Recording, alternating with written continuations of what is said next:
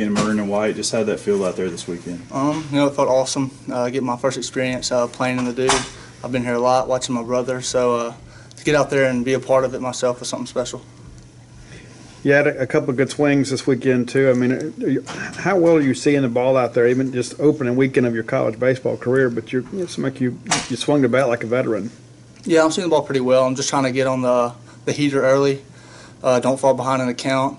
Me and Goat have been working a lot on my swing and my bat playing, so I feel good this weekend. Played well out in the field as well this weekend too. Just making that transition from high school to college, is it easier at the plate or in the field? It's not easy anywhere, but probably in the field, just because there's, going to the plate, these pitchers are elite. So, but that transition to third from short, the balls play faster, everything hit harder at you. But it's been good all around. You mentioned Keegan playing here. I mean, what kind of advice did he give you for, putting on them over us and coming out here and playing on the big stage? Just embrace it, take it all in. Have fun with it. Playing the same game you played for a long time. Just breathe and have fun, I guess. Kamren, you're one of a few freshmen who are going to be called on early to contribute for this team.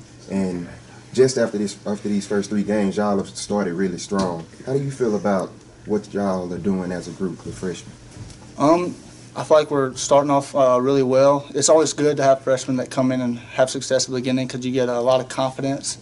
Because you come in nervous, not knowing what to expect, but having a little confidence after this first weekend will definitely help us contribute to the team a little more.